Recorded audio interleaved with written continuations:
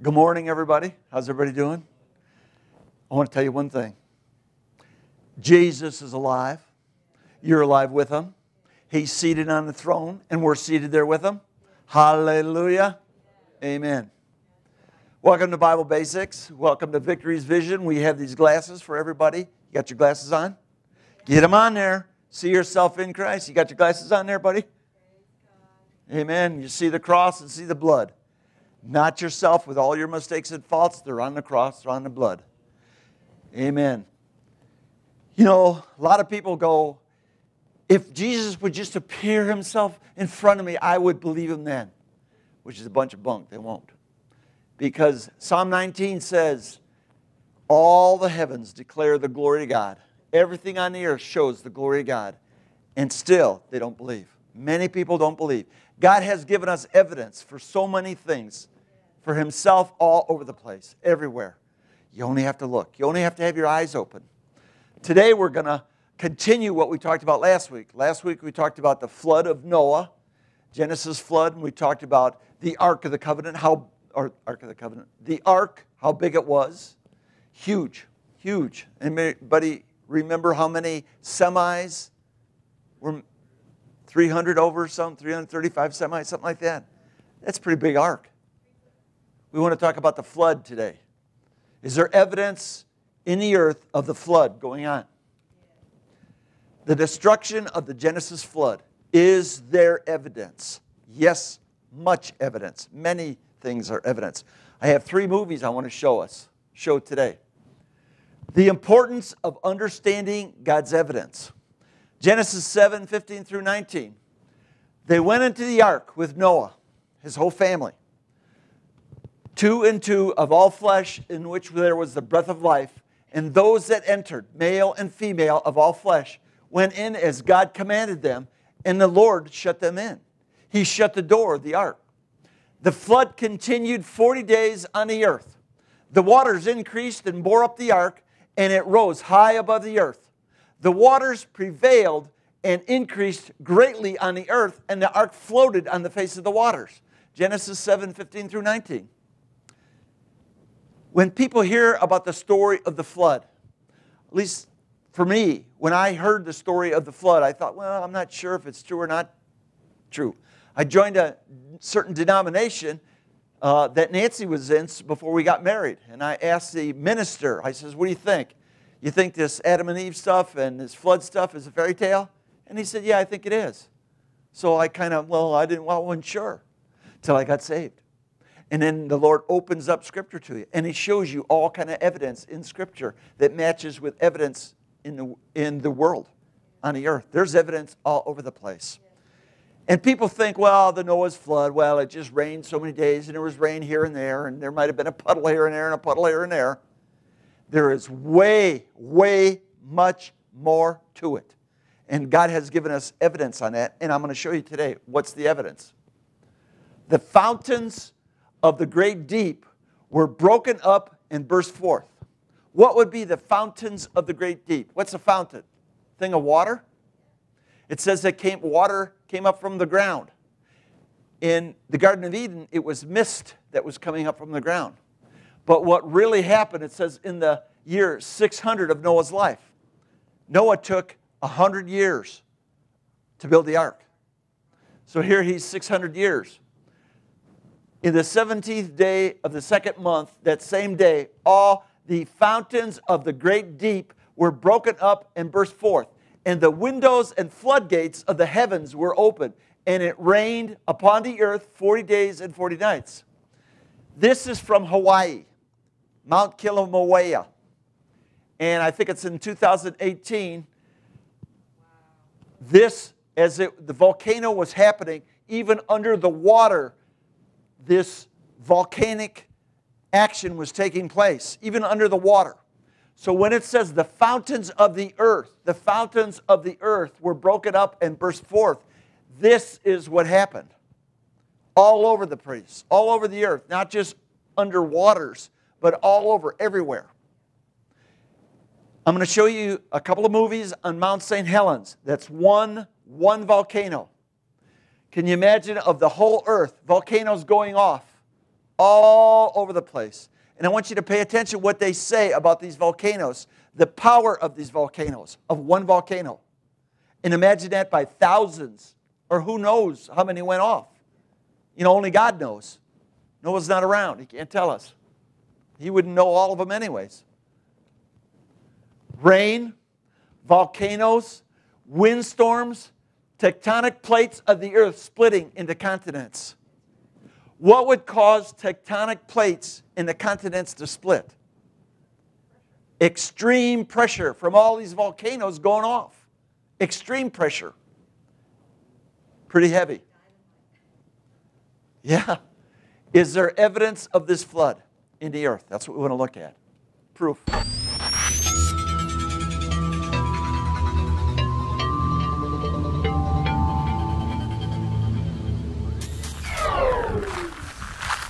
I'm here in beautiful Washington State at one of the most important geological sites of the 20th century, Mount St. Helens. Now, this volcano erupted on May 18th, 1980, about 40 years ago. Tragically, 57 people died and $1 billion worth of property was destroyed in this eruption. Amazingly, over 230 square miles of forest were immediately flattened by the eruption's blast. But standing here a mere 40 years or so later, you'd never know it. This area has recovered and is once again a beautiful wilderness. Now, while the eruption was tragic, it gave geologists a massive amount of first-hand data on the catastrophic effect an event like this can have on geology. Watching one relatively small volcano compared to volcanoes in the past erupt and the incredible changes that it brought to this landscape, well, it really challenges the evolutionary belief that these slow, gradual processes have shaped our planet. Did you know that Mount St. Helens has a mini Grand Canyon? It's said to be about 1/40th the scale of the more impressive Grand Canyon, but they share many of the same features. So here's what happened. You see, Mount St. Helens exploded and 2/3 of a cubic mile of material came sliding down the mountain, and it blocked off Spirit Lake from draining into the Toutle River. But Mount St. Helens was not done yet. You see, 2 years later, it erupted again, and the hot ash melted snow in the crater, creating a mud flow. Now, this mud flow rushed down the mountain, and it carved canyons through all of the material that was deposited 2 years earlier. Some of those canyons were 140 feet deep, and they were carved in just one day. Now, there are even elevated plateaus on either side of the canyon, just like the rims of the Grand Canyon. There are side canyons. There are now small creeks that run through the canyons.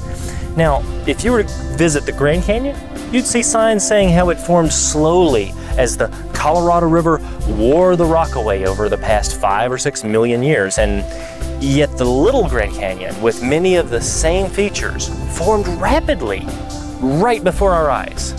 The eruption of Mount St. Helens is just a minor catastrophe in comparison to the global flood of Noah's day, recorded in the book of Genesis.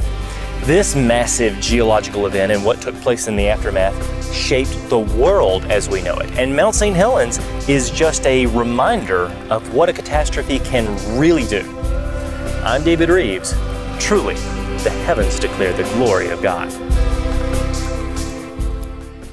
Like what you're seeing? Want more? Be sure to hit the subscribe button to be notified as soon as we put up new videos and content.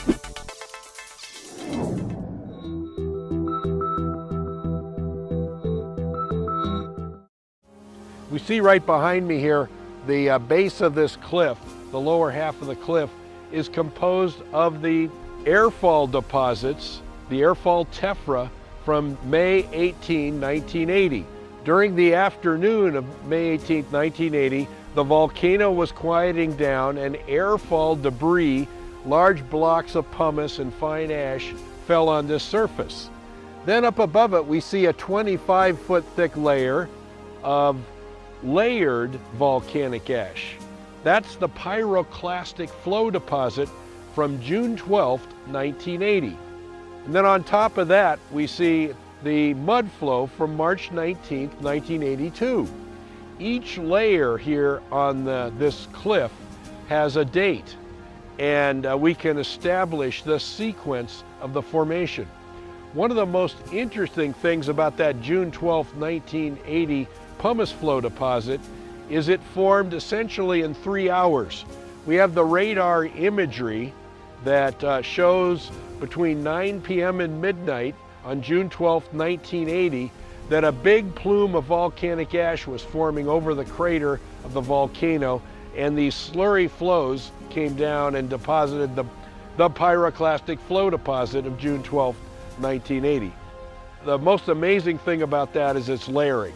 Then above it is the mud flow deposit, March 19, 1982.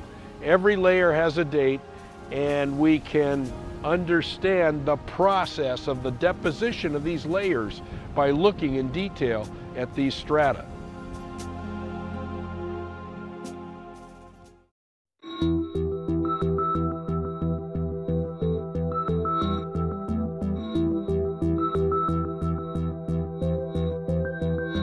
Tell us about Mount St. Helens and what you want us to learn. Well, just to call attention to this 9-hour eruption on May 18th, 1980. It released 440 million tons of TNT blast energy. Wow. 33,000 Hiroshima-sized atomic bombs. 33,000 Hiroshima-sized atomic bombs. And it was a colossal explosion. And atomic bomb a second, essentially. So that's the power output of this volcano. And the scripture, Psalm 46, verse 8, "Come, behold the works of the Lord, what desolations he has made in the earth." And I take that literally, right? Yes, sir. So I go out there to see those desolations. And of course, we remember what the mountain looked like before. It was a very beautiful mountain. Pristine, beautiful. Yeah, forest, lake, everything. And then it lost 1,300 feet of summit elevation on the morning of May 18. Wow. This gigantic landslide, half a cubic mile of summit slid away into the lake and into the river basin next to it, and then behind it the big steam explosion. And it was just extraordinary. This is the before image, before the eruption, and you can see this area. I've got the next photograph from exactly the same position after the eruption, but I'll call your attention to this. You want to look at that, you want to look at that right here, and you might want to look at this ridge right here. Okay, now here it is after. Watch those points carefully. They're gone. Yeah, look the top of the mountain completely changed. Wow. And it lost 1,300 feet of summit elevation. It's hard to believe it's the same mountain. Yeah. Okay, it was incredible geologic change. It was Disneyland for catastrophist geologists like me to go see what the geologic change was there at the mountain. Here's a simulation of the first 50 seconds of the eruption. As the earthquake shook the mountain, 5.1 magnitude earthquake, the whole north slope began to slide in a gigantic debris avalanche.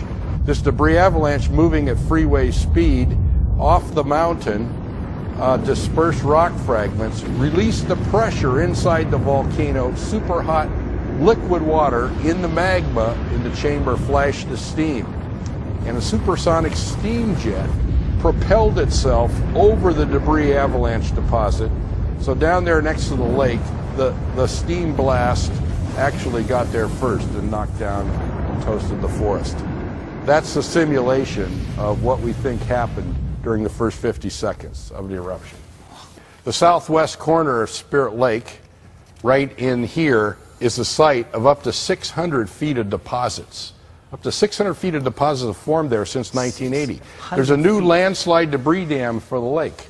The lake is occupying a different position in space, higher than it was sky before the eruption.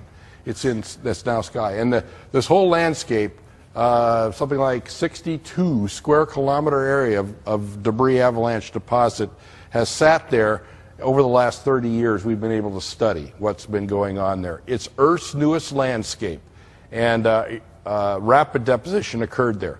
Here you see one of these pyroclastic flows, a glowing avalanche of particles, a dense avalanche falling off of the mountain. These pyroclastic flows are amazing.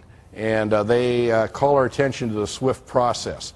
When the pyroclastic flows stop, they freeze rapidly and they form these very interesting deposits.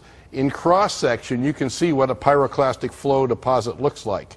Right here is 25 feet in thickness, a pyroclastic flow. That pyroclastic flow is right there, 25 feet in thickness. That formed on June 12th, 1980, by a 3-hour eruption where glowing avalanche of particles came off the summit. And it deposited a layered or laminated deposit. It was very interesting. Here you see the 9-hour eruption on May 18. You see the June 12th deposit, and then you see the March 19th, 1982 mudflow deposit. Each layer at Mount St. Helens has a date. And that's amazing. And so as I started looking at the June 12th, 1980 3-hour eruption deposit from late in the evening on June 12th, I started seeing that lamination. Here's the top of it. See the layered appearance? I had thought that the catastrophe would homogenize the coarse and the fine. And this avalanche of particles actually separated the coarse and the fine into layers. And so that was shocking to me, because I thought that something moving so fast like that would homogenize the layers and mix them all together, not separate them out. And the closer you get to the June 12th deposit, the more layered it becomes. There's just a foot or so of the upper part. And even lamination right in here formed, believe it or not, in a hurricane. Okay, that is unbelievable.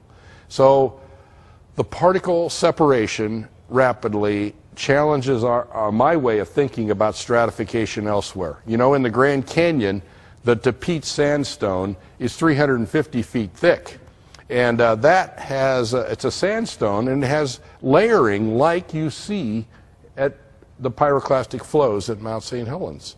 And so I started thinking about the sedimentary evidence of rapid accumulation of sandstones in the Grand Canyon.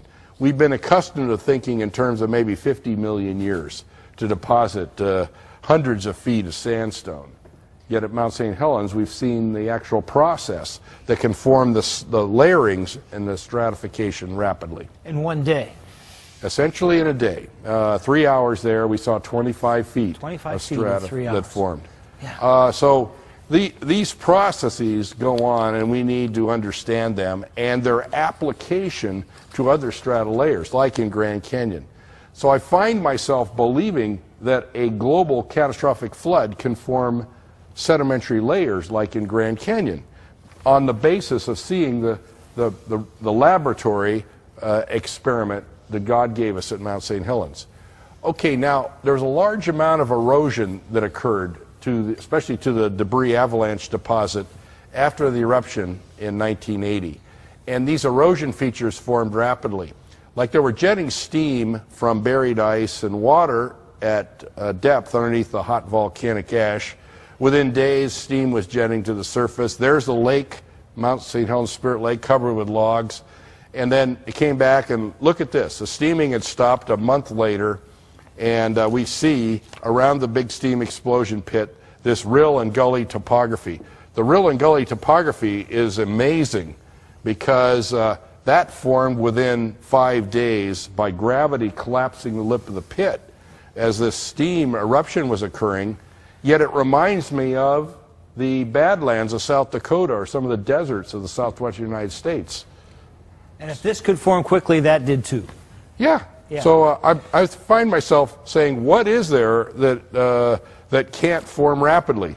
Like, for example, here's an ancient lava flow from probably about 500 years ago that was gouged out after the summer of 1980 by a mud flow that came through here. This is on the north flank of Mount St. Helens. Solid rock was gouged out by a mud flow. And today we see the small stream and the waterfall going through the canyon. So rapid canyon formation related to catastrophic process like mud flows. This is a deep canyon over 100 feet deep, eroded through solid rock, ancient lava flow, ancient volcanic landslide deposit, ancient volcanic ash layer. All that was gouged out after the summer of 1980. So erosion is prominent right in front of us, and hard rock erosion, making extremely large cliffs and deep canyons. Okay, March 19th, 1982, there was, behind the lava dome at Mount St. Helens, back in there, a lot of snow, and that snow melted when the summit eruption occurred. It wasn't a big eruption, but it melted the snow rather rapidly and created what? A big mud flow came down.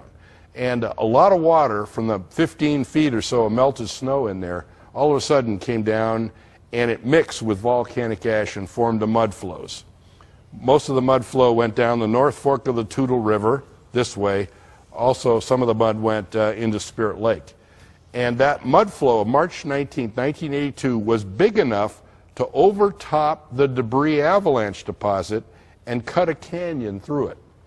And so I've been very interested in studying the area right in here, this area where the big breach occurred, where mud spilled into a pit, overtopped a dam, and then drained through a spillway, back cut a canyon, what I call Little Grand Canyon. Here you can see the area where the mud flow came. The mud flow came down out of the crater, right through this area right here, ponded right in this area, then it overtopped, came down this spillway, and went down to the ocean. This giant mud flow had enough power to overtop that barrier, and as it overtopped the barrier, it cut back through and made, right in that little area there, a Little Grand Canyon. So saw this canyon as I ventured in that area, saw this canyon, and it was amazing. Okay, I can see many of the same features as the real Grand Canyon. The cup-shaped side canyons right here, the gully-headed side canyons that extend up into it. And then notice we have a flat plain north and south, okay, like the real Grand Canyon, and then the breach has a kind of a turning path as it goes through. And so the snaky path reminds me of Grand Canyon terrain. Sure. And so in 1983, in August, as I overlooked this, I thought, oh, this is a Little Grand Canyon sitting here. And started calling it Little Grand Canyon. Now it's in the peer-reviewed geologic literature, Little Grand Canyon. And so the Grand Canyon is something to think about as you stand here and ponder that terrain. Look at the freestanding cliffs and the small stream. The right canyon over here, I'll show you in the next image. Here it is, 140-foot cliff, small stream flowing through that canyon. Do you think that small stream eroded that big wide canyon one sand grain at a time? I don't think so. Okay, it might appear that way, but we have the eyewitness reports. And this was formed by catastrophic drainage over a period of months as drainage occurred through there, and it created this canyon. There is a man right there for scale on top of that cliff, okay, and there's a small stream, okay, and you think about that, is that millions of years of erosion or a rapid event? And of course, we all need to appreciate what rapid erosion can do at Mount St. Helens. And it reminds me of the Grand Canyon. The evidence of a lake was off to the east of Grand Canyon. That lake may have overtopped the dam in north central Arizona here, the Kaibab upwarp, and as the lake drained through, it could breach a spillway, just like at Mount St. Helens. Mount St. Helens is a breach dam formed by mud. Grand Canyon could be a breach dam formed by catastrophic drainage of a huge lake. It just seems to me that if you look at catastrophe as the reason for one, which we know because, I mean, it's verifiable, then you have to think catastrophe when you look at the Grand Canyon. You absolutely do. Have to. Yeah. And almost all geologists now are of the opinion that the Colorado River did not cut Grand Canyon. And we're asking, what did really make Grand Canyon now? And we're going to some way out thinking, like thinking about Mount St. Helens, catastrophic drainage of mud breaking the dam. Well, sure. I've been involved with looking at the logs and log deposits of Spirit Lake. And I was out at Spirit Lake, sitting down there next to the lake eating my lunch, and I saw these 3 sticks that floated in. Notice the top of the sticks is floating out of the water. And these guys are sitting there standing upright. And it reminded me of the logs. Could the logs also float upright in the lake? And a million logs were floating in the lake. Could they also go into upright position? They could sink to the bottom and become upright standing logs, I thought to myself. Then they could get buried with the root ends at different levels. I had a hypothesis by looking at those floating sticks that gave me an idea that I needed to check out about the bottom of Spirit Lake. Could the logs float in vertical position, sink to the bottom, and get buried in standing position at the bottom of the lake? If they could, that would be a radical thinking of the ordinary way of how wood gets petrified in the earth. Because how do we think of upright standing logs in strata layers? We think, oh, there was a soil and a forest that grew there and was later buried. And so this idea was a very outrageous idea, contrary to the idea about how forests might be buried. These are embedded or replanted forests, okay, in the bottom of the lake. Take a look at the log mat on Spirit Lake. Millions of logs were floating on Spirit Lake the day after the eruption, and then these vertical logs start appearing, and inclined logs start getting deposited. And if you look at the log mat itself, there's evidence of upright floaters in the log mat and off to the edge. These upright logs can float with the root ends mostly weighting them down and get buried. So I was able to get out into Spirit Lake with a boat and with a sonar. Here's a sonar recorder. The sonar recorder is a device that reads the profile of the lake. There's the automobile batteries that power the sonar recorder. We made a profile and did a survey of the bottom of the lake. You see this paper record that's given off by the sonar recorder, and we're looking out diagonally over the bottom of the lake, and we can see several feet of water, probably 50 feet of water or so, below the towfish, and we're looking at the bottom of the lake, and then we're looking out diagonally 50 yards or so over the bottom, and there's the first reflection from the bottom. But notice, I see a sonar reflector right there, inclined, and there's an inclined sonar shadow. There's a sonar reflector and a big sonar shadow behind it. And then I notice, look at this, immense sonar reflector right there, and then a sonar shadow behind it. Even seems to have outflaring root mass. Looks like a log just buried there and replanted. So on the basis of the sonar records, I had to go diving in Spirit Lake. And I'm a certified research diver, and so I go diving in the lake. And that was difficult diving situations. Here you see the steaming lava dome. There I am. There's my diving buddy, and we're getting ready to look at the bottom of that upright deposited log in the lake. Underneath the log mat, you can see the logs floating there. And upright floaters amongst the log mats, standing upright as the prone floating logs are there around us. On the bottom of the lake, we saw the upright embedded logs on the bottom of the lake. That verifies that the logs are falling out and getting buried in the bottom of the lake. The logs fell out with their root ends buried at different strata layer levels in the lake, having the appearance of being multiple forests. And there I am. There's my diving buddy. Notice no bark on the trees. Yeah. So the bark has been peeled off, and it's on the bottom of the lake in thick deposits.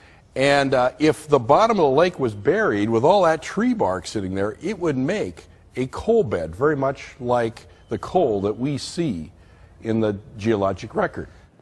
God always gives us evidence. Always. You see the power that was one volcano? 300 what? What did it say? 300 some atomic bombs? Like Hiroshima? Oh my God, that's power. And just imagine, say there's 10,000 volcanoes going off. What kind of power is going on? There had to be enough power that it created tectonic plates that split up continents. Think of that power.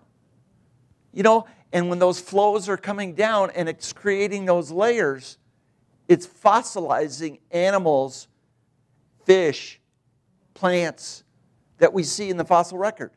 You know, last week I showed you a fish with a fish in its mouth. That intense pressure and intense heat created that. It created the gold, it created the diamonds, the rubies, the jewels, all that stuff. Created it. The intense pressure. The heavens are telling the glory of God. They're a marvelous display of His craftsmanship. Day and night they keep telling about God without sound or word, silent in the skies. Their message reaches out to all the world. The sun lives in the heavens where God placed it.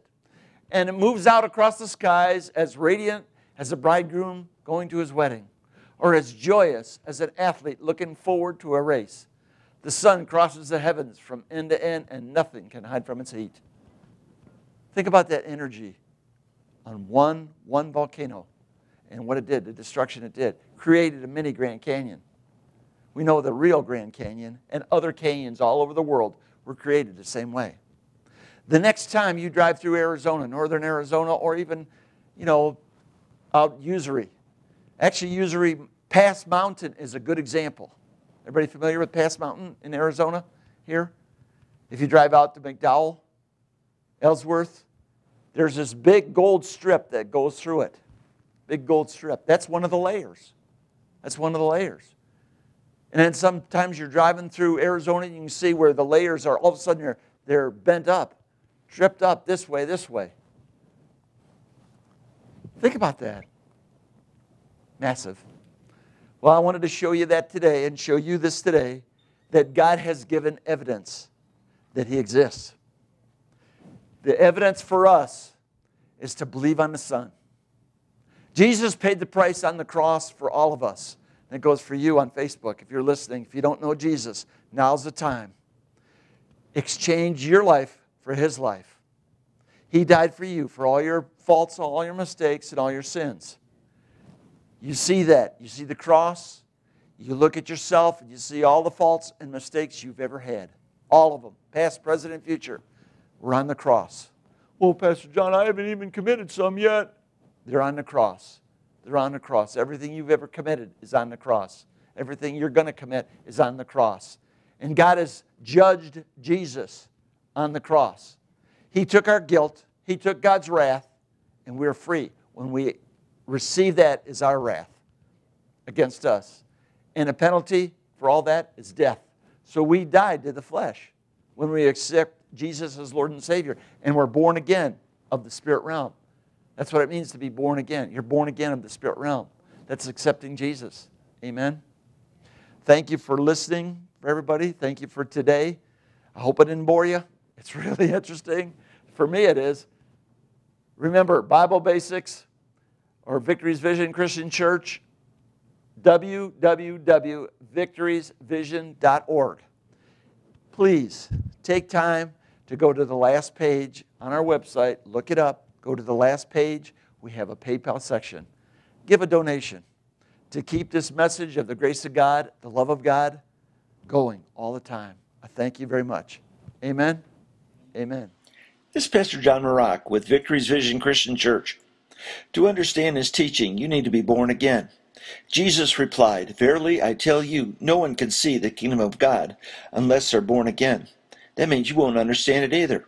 1 Corinthians 2:14, it says, "The person without the Spirit does not accept the things that come from the Spirit of God, but considers them foolishness, and cannot understand them because they are discerned only through the Spirit." How to be born again? Romans 10:9-10 says, "If you declare with your mouth Jesus is Lord and believe in your heart that God raised him from the dead, you will be saved. For it's with the heart that you believe and are justified, and it is with your mouth that you profess your faith and are saved." You can listen to other teachings that we have on victoriesvision.org. That's www.victoriesvision.org. And if you'd like to donate to this ministry, you can donate on our website. Thanks for listening.